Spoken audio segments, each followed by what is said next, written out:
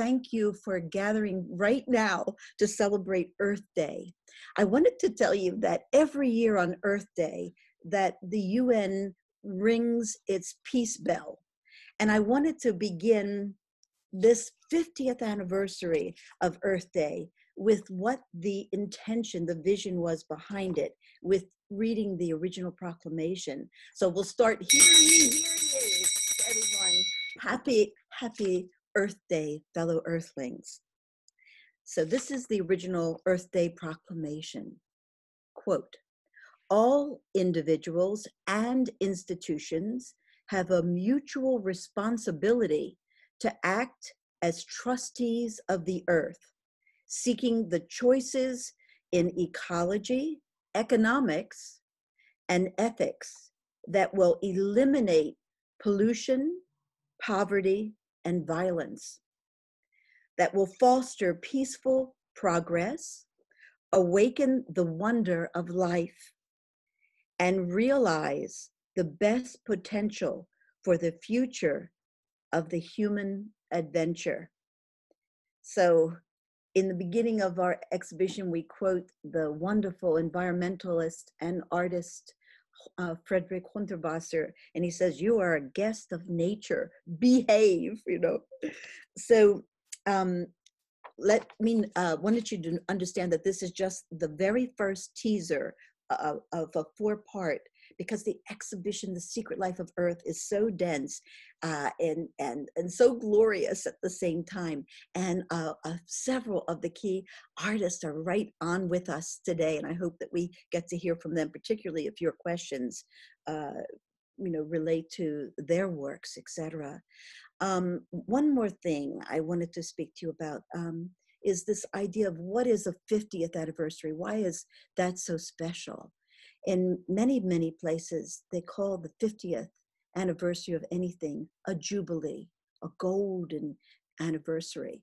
And where does that sacred sense of something reaching its 50th anniversary come? Well, it goes back to the Bible. And the idea was very apropos to Earth Day.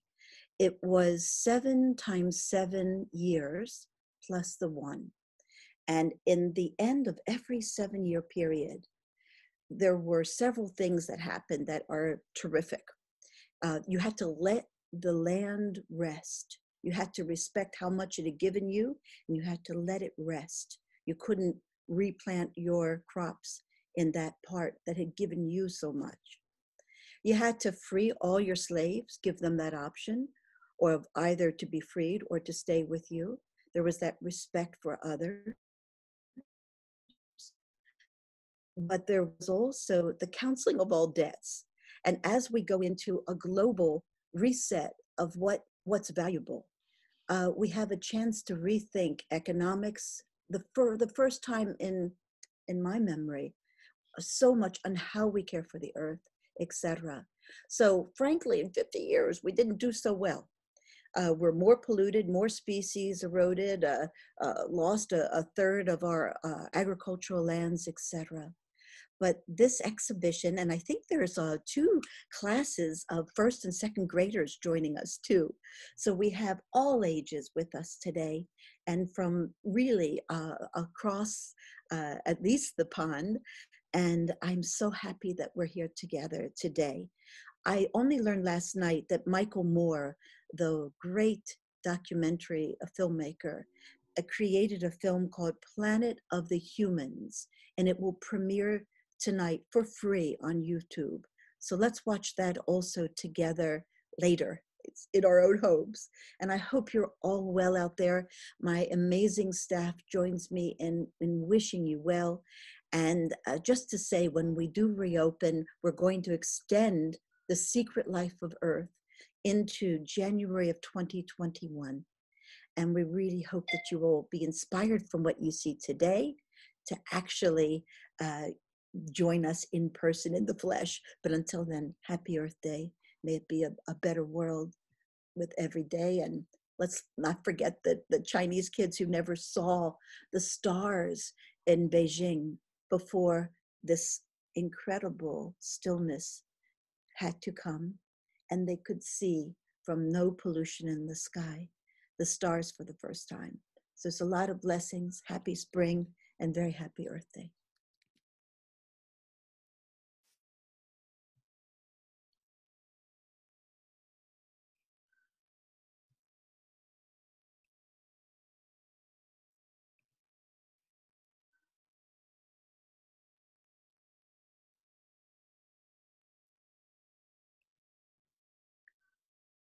Hello, everybody. I'm Rebecca Hofberger, and this is my introduction to our exhibition, The Secret Life of Earth, just in time for the 50th anniversary of Earth Day.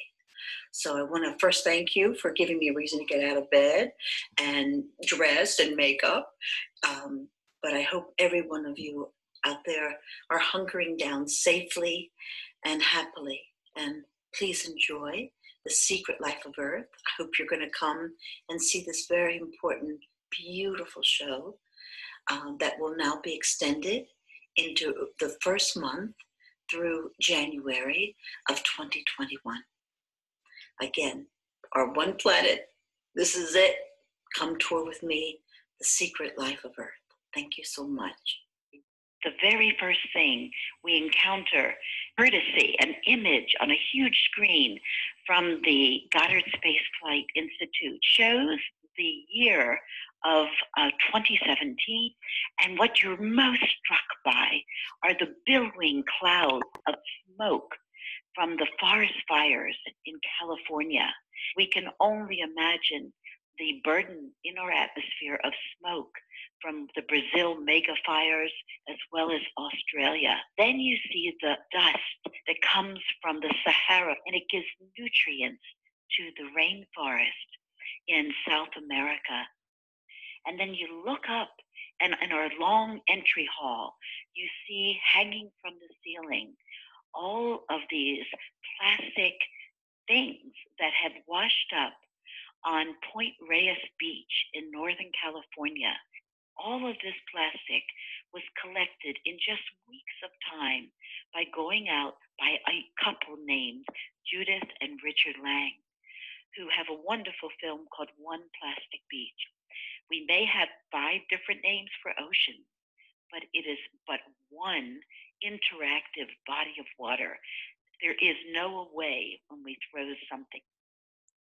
So we have then the history of plastic, which was actually invented in 1856, but it really didn't get going until the 1950s in America, when a way of manufacturing plastic became so cheap, it invaded our lives in every way.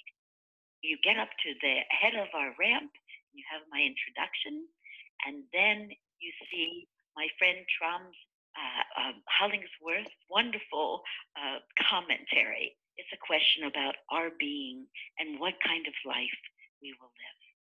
We make the turn on the first floor, and we come across an exuberant installation that features the work of 2 artists.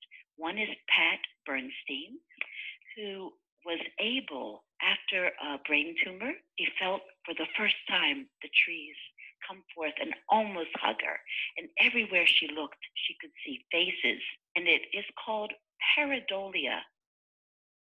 Then we have the work of Brian Pardini, who has walked like a meditation the shores of Lake Erie for more than 3 decades. And he spots these little bits that have washed up on the shore of all sorts of things, identical to things you would recognize right away with no manipulation. You come around the corner, you see the beautiful paper cut flowers of Erica Eskin. And what a gift she has been to Baltimore with her candy.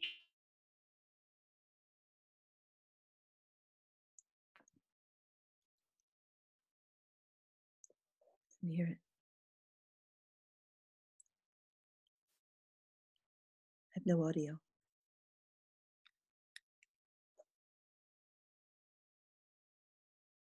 Fantastic fungi, Louis Schwartzberg. We also have 3 secrets selected by Frank Warren, our great friend who created the Post Secret Project. onto our second floor, you see, framed by twigs, a beautiful print by um, Montenegro, who had the wisdom. He juxtaposed the tree ring with a human thumbprint.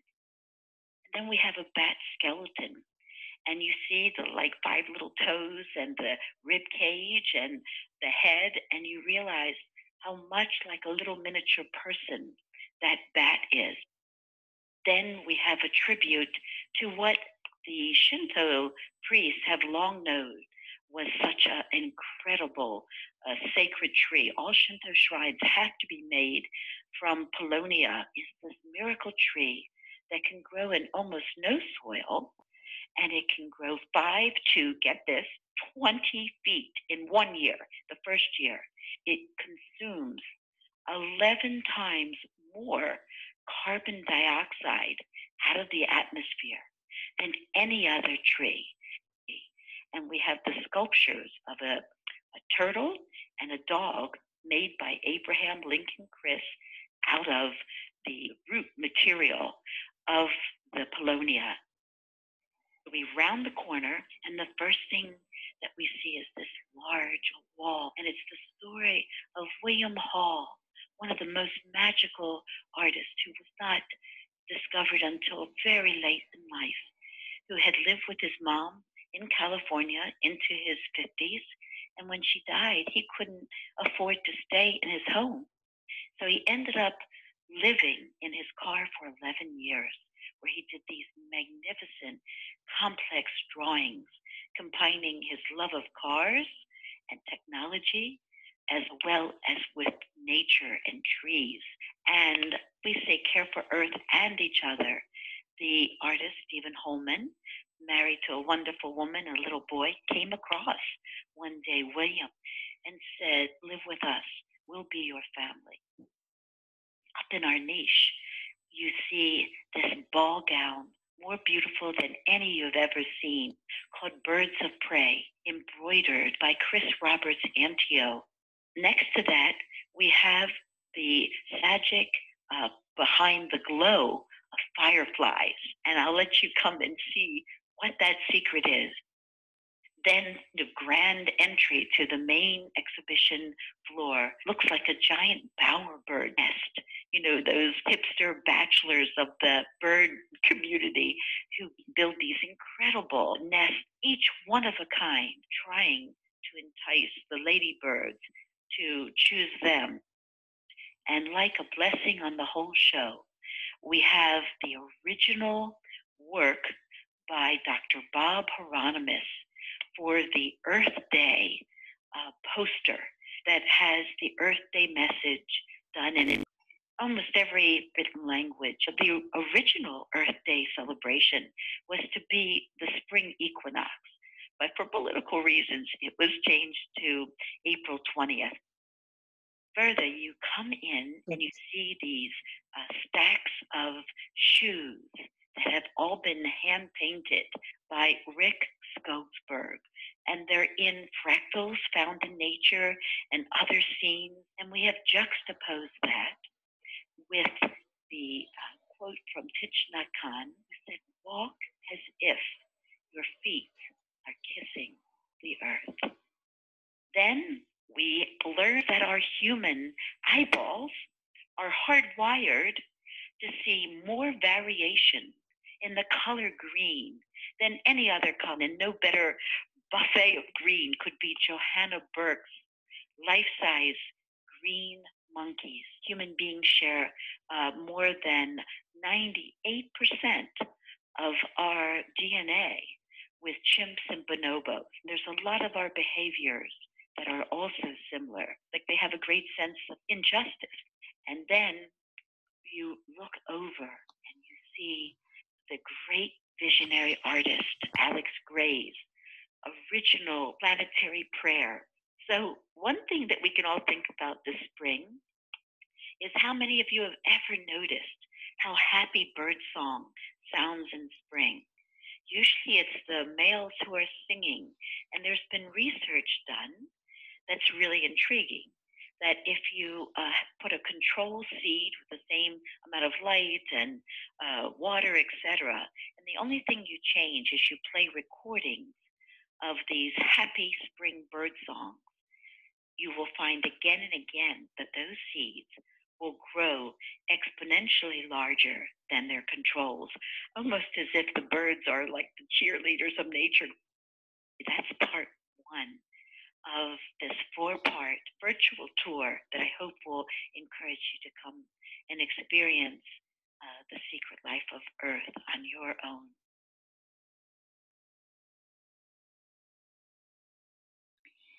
So that is, as Rebecca said, just a taste. So we're now going to open up the floor to questions. And Rebecca, we have a first question come in. And just a reminder, if you're joining us, that you're welcome to type in your questions into the chat box. And you can find that by moving your mouse either to the top or bottom of your screen, and you'll see a button pop up that says chat. Click on that and you can begin typing. And we'll be monitoring that and then relaying those questions to Rebecca. We'll get to as many as that we can.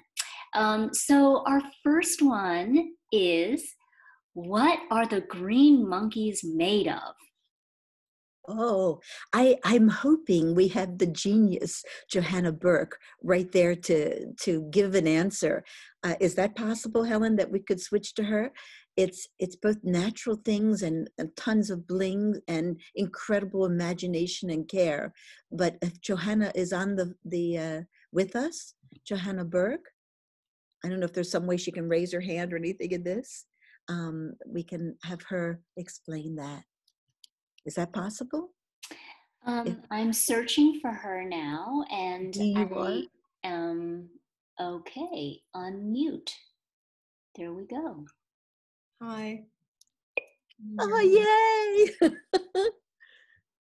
I wasn't expecting to be put on the spot there. Oh, no. At least you have clothes on. We do have, this is Johanna Burke, the artist, with us this morning, who created the Green Monkeys. Did you want to say a few words? So what was the question was about what the materials are? Yes, what are the Green Monkeys made out of? So they are, they're made of mostly dried natural materials. So like preserved grasses and flowers and, my gosh, it's been like, and mosses and things like that. And then probably there's a small percentage of that has vintage sparkles in there that I get in the garment district in New York, and we mix those in so that for definition. And Joanna, I have a quick follow-up question. Do you consider yourself a mosaic artist? I do. I don't work exclusively as mosaic, but definitely, yes. I don't work in one specific material though, so, but as far as like arranging things into, you know, excited patterns that excite me, that I do that a lot. So yes. Well, Can I comment here, as I wanted to just say, for the teachers and people of families or grandchildren, whatever, people of any age will be gobsmacked by these monkeys made, these green monkeys. But I think for children, it will be the kind of thing that they remember for the rest of their lives. Think back to that one experience in a museum that absolutely changed your life, you know, that you looked at and you just loved so much. And I have to thank Joanna again for the gift of sharing these monkeys with us. They've been such a joy. And again, when you're outside, everybody, begin to look at how many greens you can count in just the short walk to your mailbox. for example, or as you go down into a park. It is, again, our eyes are hardwired to perceive more little bit of variation, subtle variation in green than any other color. I know I said that in the movie, but I wanted you to really get that. And we have Melissa there wearing her green fascinator up there that she wore to Earth Day. Again, thank you, Johanna. And I'm sorry I caught you off guard, but you look beautiful even without the makeup and all. Thank you. Thank you, Joanne. We're really, really blessed and honored that you joined us this morning. What is an amazing treat for our audience to meet you. And guess what, audience? We have Richard and Judith Selby-Ling with us as well. So with their permission, I'm going to also unmute them, and you're welcome to ask them a question, or Rebecca, is that all right if the two, you and the Lang speak a little bit more about the plastic installation? All right, so let me find them again. Okay, can I speak in the interim? Does it work? Okay. Yes, please. I just wanted to bring up the fact that now they say that human beings, this is hard to imagine, digest a credit card worth of plastic a week. A week? I thought it was like a month. No, it's so intense. The microfibers, how, the great thing about wearing masks all the time is we're going to use less lipstick. And so much of lipstick, has within it like plastic. They say that there is no baby now born anywhere on the planet that if you didn't look at the chordal blood under a microscope, you wouldn't see microplastic. So in just 70 years of manufacture of plastic, we've so profoundly changed our own genome, that of all sea life, etc. Remember in the parenting show, you may remember that we brought up the fact that there are plastic chemicals in a lot of the foaming shaving cream. And as men make sperm every 72 days in an internal process, if indeed they're shaving with that particular kind of foaming cream that has that kind of chemical burden, it will enter the bloodstream and it will actually disrupt the DNA. So it's not just all on the mother. We have done so much to compromise this world chemically. So two heroes here, Judith and Richard. Thank you for what you have flown. Hello. You can't go on your beach now, right? Right, it's closed. Yeah, the whole Point Reyes National Seashore is closed, as is access to Kehoe Beach.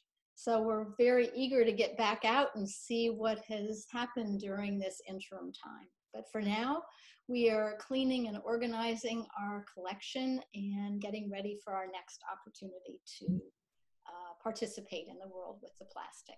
You'll have to make a trip. I can't believe and see how glorious the work looks. It's even hard to tell. Oh. Any questions for the Langs? Ellen? We don't yet have any questions in the chat room, although I am curious, what have you found lately on the beach? Well, let's see. I just want to, though, in the chat, there's a couple of things that are worthy of note. I see that Jeff Greenwald has put a link to a wonderful article about us that he wrote for Smithsonian Magazine. Oh. I would encourage people to click on that after this program is over. And what have we found lately that's, well, we are always intrigued. Okay, so as you can tell, we could all fall into a pit of despair, as Rebecca describes how infinitesimal the problem is and how gargantuan the problem is. So when we go to the beach, we try to make it into a game. We say that we're not cleaning the beach, we're curating the beach, and we go out with the intention to have fun. And what we love about our installation at the museum is that Rebecca and her team makes it look really beautiful and really fun. There is that cobalt blue ceiling and the dazzling sparkle of these brilliant colors against that sky. So it may be as if you're looking deep into the ocean, or you're looking at the constellations in the sky. It's a really marvelous expression of what's going on the planet. We have a question. Our good friend Sarge Salmon said, have you weighed what you have collected through the years, or have any idea? It's close to 6,000 pounds. Wow. We argue about it quite a bit. We argue about everything, which is the great fun. It must make quarantine tough. Oh no, we got plenty of plastic and plenty to do while we're here. Okay, thank you both. Much love to California. Rebecca, we have one in general, which is, what do you recommend people fight for to make an impact? The biggest thing I believe we should fight for, and it is in this show, is that the largest investment we have been making for decades is in defense spending and in defense intelligence. There's a lot of creative minds that are harnessed to chemical warfare, biological warfare, conventional more weaponry, etc. And what I'd like to see is a more honest look at what are the absolute greatest threats. We're seeing pandemic. I don't want to see it just put in the hands of CDC. I don't want the plastic pollution just to be an EPA thing, because I want to go where the greatest concentration of intelligence and funding is. And I just read, it's on their website, the DoD is getting the biggest budget in their entire history. And nowhere do they mention, the fact that we have an electrical grid, an antiquated electrical grid, the same one our grandparents, had, that is highly hackable. So the whole issue of cleaning, and unfortunately, the defense industry has so many good, well-intended people, but I'd like to see it be weapons into plowshares on steroids, and harness those creative minds and funding to be a SWAT team to help clean up this world. The defense industry, not just ours, all over, has disproportionately polluted with chemicals as well as atomic radioactive materials. So I'd like us to really take this time in which we've already had so many haves and have-nots, right? The disparity in income has never been greater than in the last couple decades. And that's now with this pandemic, we're going to see that go nova. People who were secure, on as middle class and even upper middle class, a lot of that will now shift. So I think that it's an incredibly positive opportunity for us to look at how we interact with the earth, each other, and to do what the original proclamation of Earth Day set out. So I think that there are many people rethinking what is truly of value. And thank you. And we have also a question about Brian Pardini's amazing cowboy boot. And someone was wondering, is that really untouched? Oh, yeah.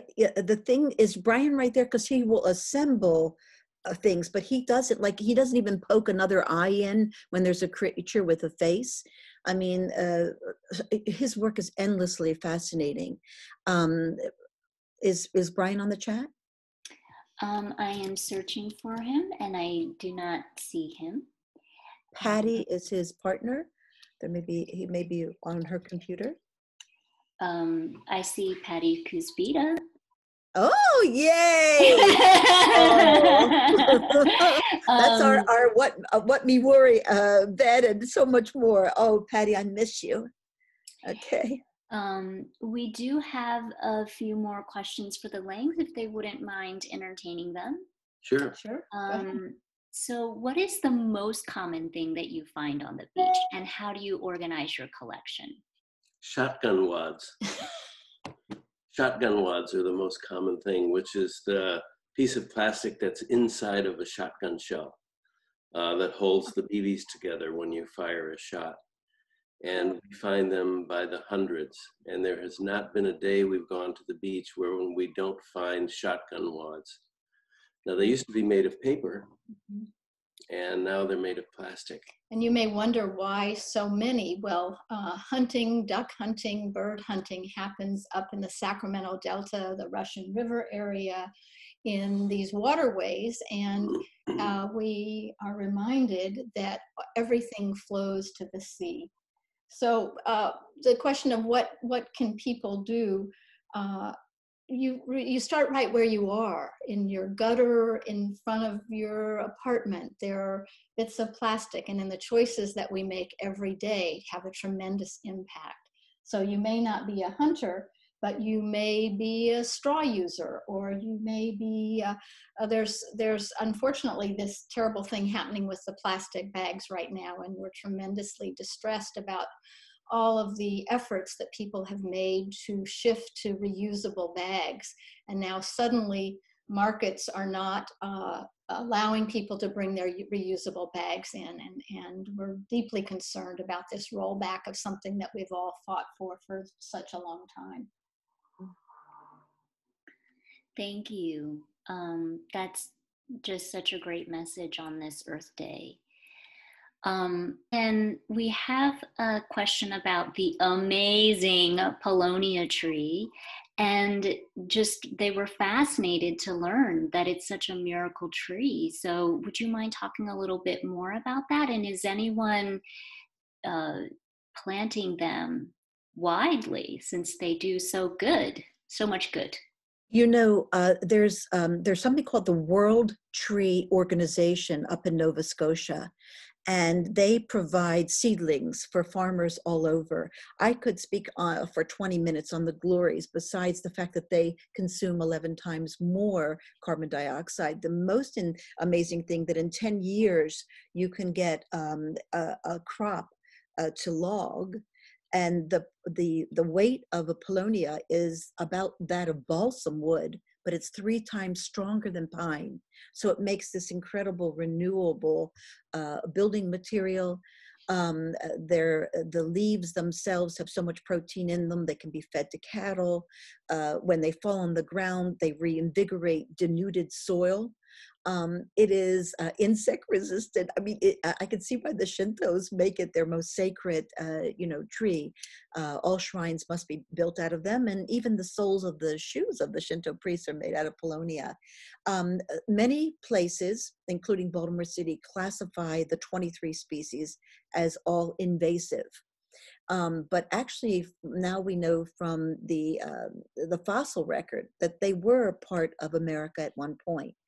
Now they're kind of everywhere, but there are only one of the 23 species is considered invasive. So go to the World Tree Organization, and yes, I know of several Maryland Paulownia farms. And if you go up to Longwood Gardens, when that reopens, they have over 120-year alley of the most beautiful Paulownia trees with the incredible purple blossoms that come out in May. But you'll see them growing out of roofs and gutters. They need almost no soil to be born. So Paulownia is spelled P-A-U-L, like Paul, L-O-W-N-I-A, Paulownia. I'm a freak for it, because you can tell. That's exciting, and such great work that people are doing with the Paulownia tree. Are there any other questions? I'm just looking at the time, so we only have time for a few more. So I'll give people time to type their questions in. I did see one. I just really want to say, I can't thank you all enough for tuning in today, because it just is, it brings me enormous joy to be with you all. And so many of our docents are who are so selfless in the tours, and I'm thinking every one of them said, oh, I could do a better job. But I was sparing the great volunteer effort to record my voice. I recorded for an hour, and mercifully Helen edited. So we said a lot more about a lot of things, but you've just seen a little bit of The Secret Life of Earth in this first film. There are 3 more parts. And again, I hope we can all be together in person soon enough. Rebecca, I have a question from George Sizzle. You may all know him in the art world. He says, every AVAM show that has exhibited turns out to be extremely contemporary in the urgent issue it focuses its artwork around. Has the pandemic provided you with what will be the next relevant topic? Well, actually, The Secret Life of Earth is very entwined with pandemic, because it's loss of habitat that is a contributing force to when these viruses that were confined to wild species make the leap. And that is one of the reasons. And the other thing is the permafrost that we've also talked about in the Secret Life of Earth. There's a whole section on soil. And what you find is that with parts of the permafrost, thawing, you had a small boy that a year and a half ago found these reindeer that had been covered over who had died of anthrax, and he was poking them with a stick. And he went back and he brought those little particles, and besides the little boy, the entire village in Siberia died. In Alaska, there were people who were buried under ice from the 1918 pandemic, and it has been seen that their bodies now, what's left, has been uncovered. So we're living in a time where we have to be so aware of what we have done to pollute, particularly native lands. So often we throw our filthiest uranium mining, detritus, et cetera, on Native American territories, et cetera. And just illness and the earth. You can't corrupt the earth without consequence. And so, no, I wouldn't do a show just on pandemic, but I think, George, because you're so smart too, that we can make clearer through our Earth exhibition the relationship that pandemics are more likely to continue to proliferate, unfortunately, and how human beings can also work to be aware of that and to be less destructive and invasive. I was just sent an article on how many, by John Shields, our great head of docents, and just, that a third of the bird kingdom has gone in just the past a few decades. We have lost so many species. The white rhino is featured in our show, because the last male white rhino died out just the year before we opened. So, but thank you. And we have a few questions about resources. I believe I saw one from a teacher. We have at least 2 teachers I saw in the chat room joining us today. Yay! And they were just asking about teacher resources, and our director of education is on the chat. And but quickly, they're available on our website. If you just click on a link that says for educators, you can find some curriculum assistance there, teaching and lesson plans. And from really And little kids to all the way through, correct? And bilingual, we're so blessed to have Mavet here, and we have put some of our workshops that parents could do at home with the kids, etc., have been interpreted, in Spanish, has been translated into Spanish so beautifully. So, that's important. And they're also closed captioned. So if you have hearing impaired students, all of that's available. and then we have another question about when the subsequent 3 parts of the remaining in the series will be released, and those will be in the subsequent weeks, and included in that will be, we had a question about Bobby Adams' Oh, installation, yeah, and if that will be featured, and the answer is yes. absolutely, absolutely. And we haven't done anything with Judy Tallwing and Peter Eglinton. There's so much more to say. Many of you, we had almost 500 people registered to come to our March 22nd Ravada Foundation Logan Visionary Conference with an incredible lineup of speakers. And we tentatively assigned August 2nd. We've got all the speakers, Judy Butterfly Hill, such great champions of this earth. But our honoree, our principal honoree, Louis Schwartzberg, you saw a little bit of his work. Just Google anything. I think particularly his gratitude movies. But if you got to see Fantastic Fungi, that's Louis's work. So he has been a great friend to our museum, and when hopefully he will be our keynote on August 2nd. Keep in touch with our website to see whether that can come off. We also have Pablo Suarez, who is the Red Cross as well as the UN climate scientist, and just an incredible lineup of visionaries and activists in the environment, and that, to further flesh out the understanding of our earth. So we have time for just one final question. So I'll give a few more minutes for people to think about that and type in their question. I did see one about what is a favorite piece of yours? I ain't going there. It's like no, I have to tell you, I like love so much, and I don't love in silos in general. So for me, it's how the pieces speak to each other, that makes the exhibition so rich. It's not just like, oh, this person's now their idea of the earth and relationship, after another. It's a chorus that makes that beauty for everybody. I'm not just being PC. I really mean that.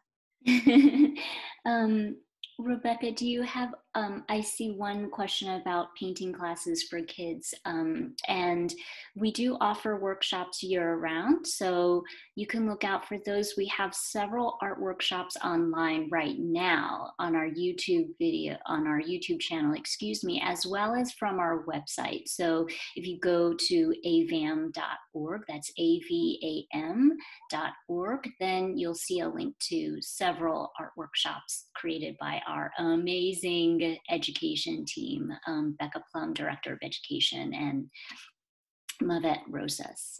Yeah, and I was going to say with Pat Bernstein, she has been doing these glorious tours with schools and the VA, and we're collaborating with the Irvine Nature Center to really do these walks where you actually experience what she and Brian Pardini experience, in that the abundance of pareidolia, and not to go through, plugged in, etc. And again, even Kyle Yearwood, the Baltimore filmmaker, whose happiest thing growing up was his little backyard going down to a creek.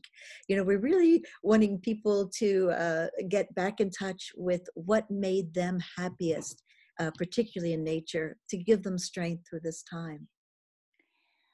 So that's all the time that we have for today. I apologize really if we weren't able to get to your question. Rebecca, would you like to say a few parting words and reiterate again about the August 2nd conference? We had a couple of questions about that. Just if you could repeat that information.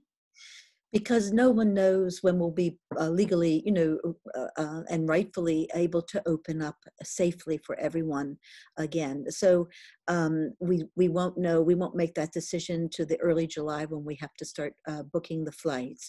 But stay tuned to avam.org, and you can really just log on. It will be free. To all, grace of Dan and Gloria Logan and the Ravada Foundation. And we bring in the Rolls Royce of experts every year that magnify the learning from whatever theme that we're exploring in that year. And so the Secret Life of Earth, this is the first time we've ever not withdrawn our major exhibition of the year on Labor Day, but this time for economic reasons, but also I think because we wanted just this most gorgeous show. And when they said about favorites, I have to say every year there are a few things that I am like desperate to be able to include. And this year it was Johanna's Green Monkeys. From the moment I saw them, I was smitten because I realized the influence they would have, but there's so much more for you to check out, and with a lot of surprises in this exhibition. So until then, thank you for just getting a little taste, and Helen for your editing, and all my staff for all you do all the time. And to everybody out there, I cannot wait till we can be together again. Thank you, everyone. Thank you, everyone. I did see another question about kinetic sculpture race. We will be doing a virtual ode to that, so you can look out for that in our e-newsletter and on our website. Thank you, everyone, for joining. Again, this program is being recorded and will be available later on our YouTube channel. So happy Earth Day, everyone.